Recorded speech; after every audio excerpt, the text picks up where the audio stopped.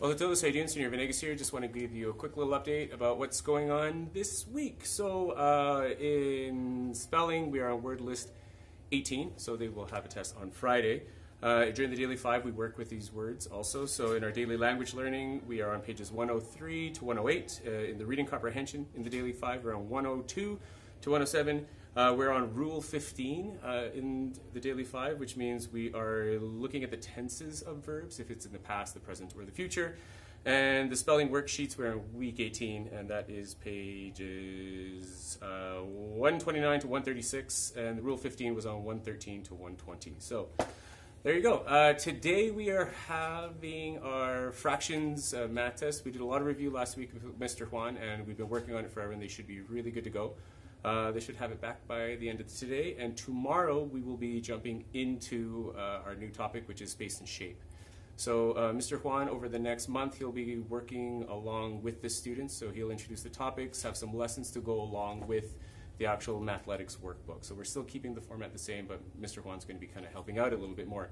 So Mr. Juan is here all month. This is his second practicum with us, so by the end of the month, he should be doing around like 20 to 30% of the instruction alongside me. So he won't be doing it by himself. I'll be helping him out. We'll be working with him to make sure. So everything should be working just fine. He's going to be doing math and some science, the whole building things that move. So we're going to start to introduce the topic today, and they should have a few days to build, and we will be testing something else. Right now we are still on the expository of writing topic of don't you think that ...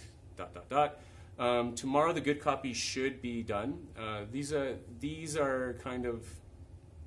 due dates are kind of like reminders of things, that time markers to help them know when things should be done. The actual due date will be the day that they present their slides. So they should have everything done by then. But this helps them kind of time manage, that they know if they have something done by this day, they give them more time to do that. The slides should be done by Thursday, and they should be presenting Friday, and then all next week we'll be filming with WeVideo. So on Thursday, the 11th, we have our Chapter 5 social test, and we'll continue to review like we did last week. We'll be still working with the definitions. This one, there's going to be a big component for a long answer. So they're going to have to pull pieces of information and relate it to the question. So I think they'll do well at that, just because it kind of ties into the expository writing that we've been doing all year. So a few important dates that should be coming up. We have no school. Hooray! April 19th to 23rd for Easter. April 18th, it is the V Market, so if your kids are working on something to sell, we'll be selling them that day. We have our book fair, April 24th, Read It Me Again, the used book fair for the funds going to the Children's Hospital here at the school. And then we have our spring concert that we've been practicing every single day on May 22nd. I think, and this may change, but I'm pretty sure it won't. It's like 87% sure that our outfit for the spring concert would be like a black track suit.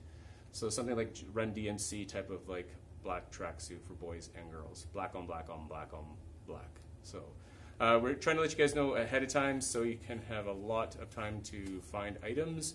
You don't need to really buy new things. You can always like borrow things from other families and whatnot. But other than that, if you have any questions, comments, or concerns, please feel free to email me and I'll get back to you as soon as I can. Gracias.